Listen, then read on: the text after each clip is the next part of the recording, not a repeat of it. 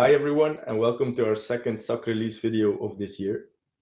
My name is Cas Geoffrey, and I'm a Flexo SAP BI consultant. And my name is Geoffrey Baker, and I'm also a SAP BI consultant.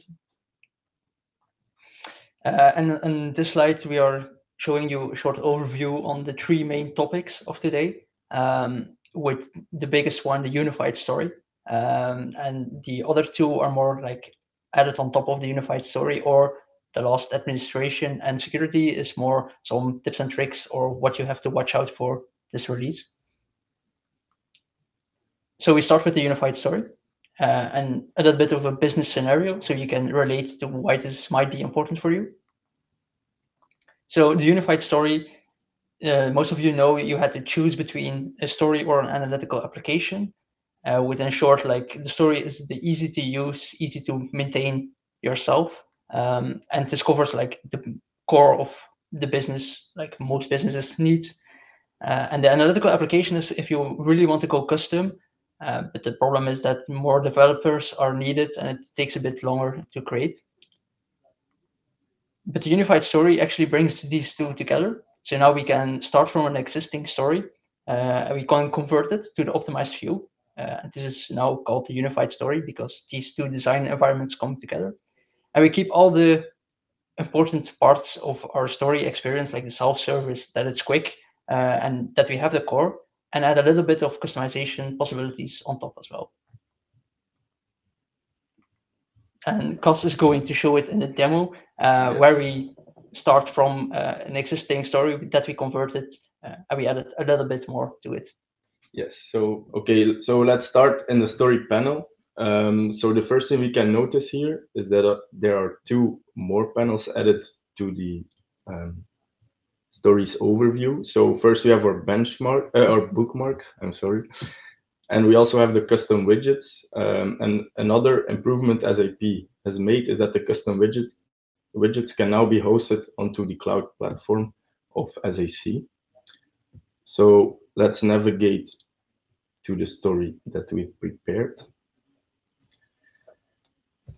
So first of all, here we can see just a standard story. And what the problem was, so the use case of this demo is that the business wants a chart, but also a table available in one page. Because the table is too big in order to fit another chart below or to the right, we have to scroll down in order to see this chart. So what can the unified story do for us here? We can add scripting capabilities in order to switch in between the table view or the chart view. So what we did is add a small toggle. This is just a simple button, but it makes life so much easier as an end user. But what it does is when it's switched off, it shows a table, and when it's switched on, it shows a chart.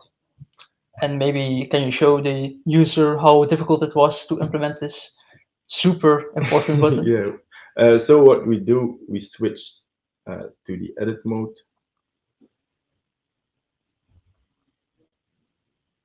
And for people who have worked with the analytical application before, will recognize in the first instance this small toggle here. So we have the advanced mode. So let's toggle this on. And when opening the left side panel, we will now see all assets that are available to add to our story. So this is just drag and drop. But more things are available than just the ones that are on top, which you will recognize from the more standard functionalities of SAC. But you can also add custom widgets, other planning actions, etc., etc.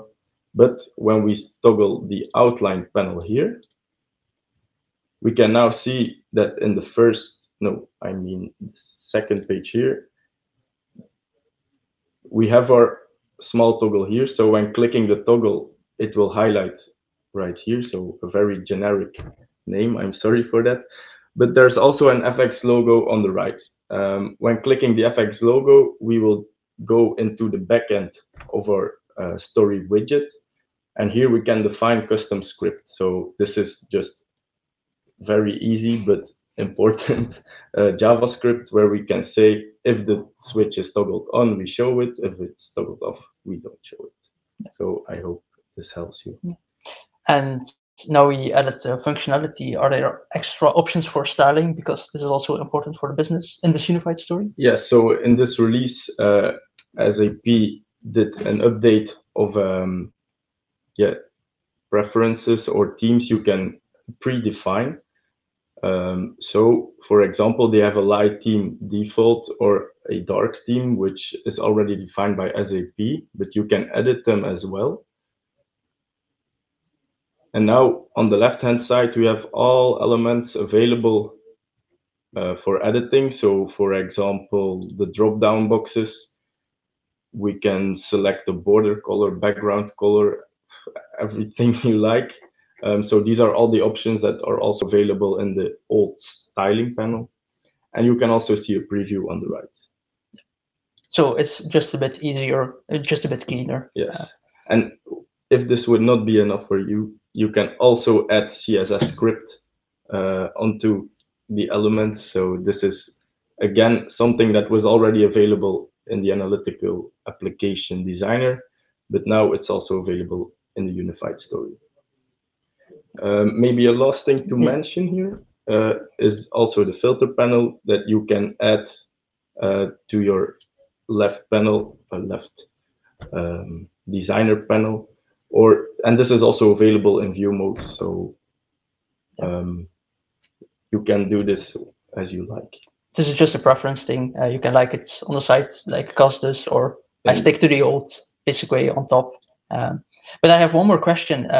What if we want to gather more insights from these charts? Is that still possible, like we did before with Data Explorer?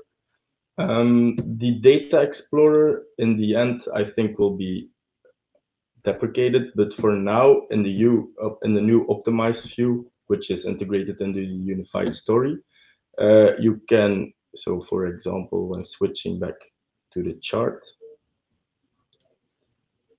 you can do a right click onto your visualization, and here you can see Open Data Analyzer.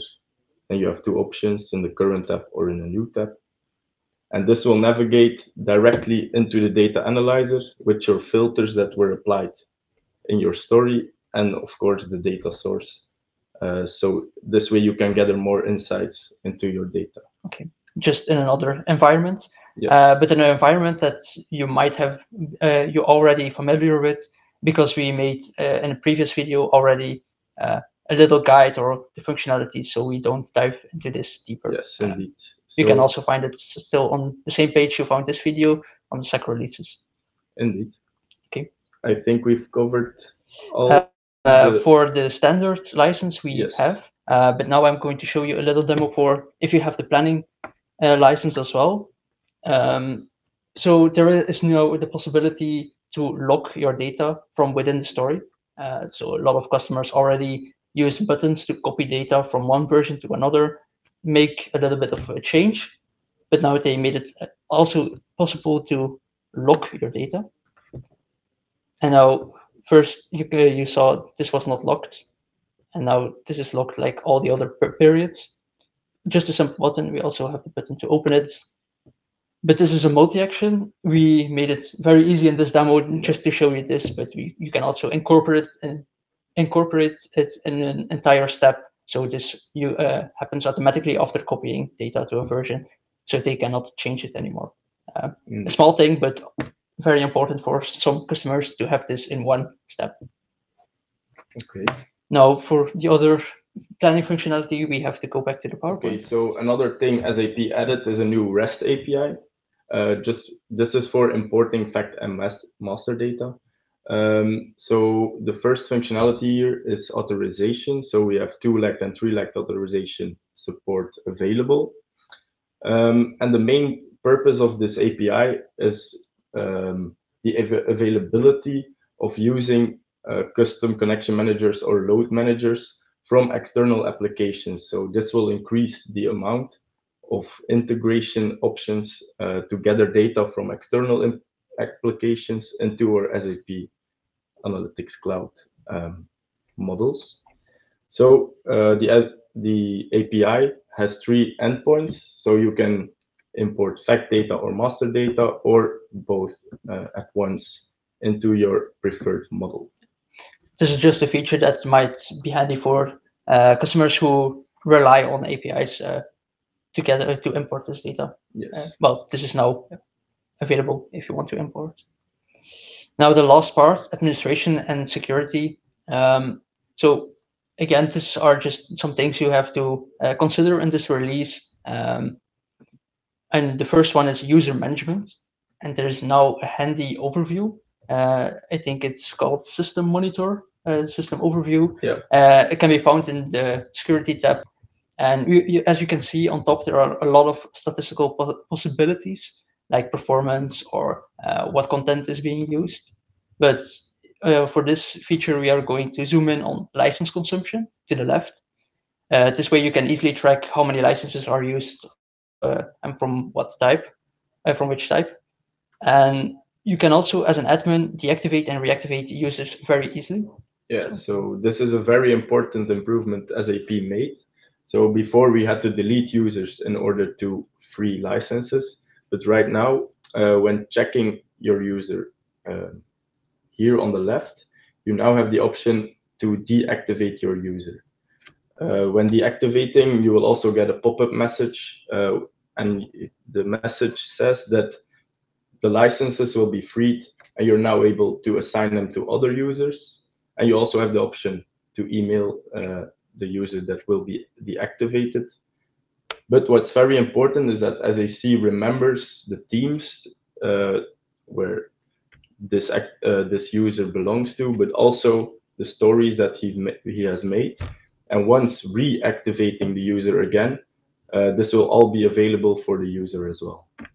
Okay, sounds good.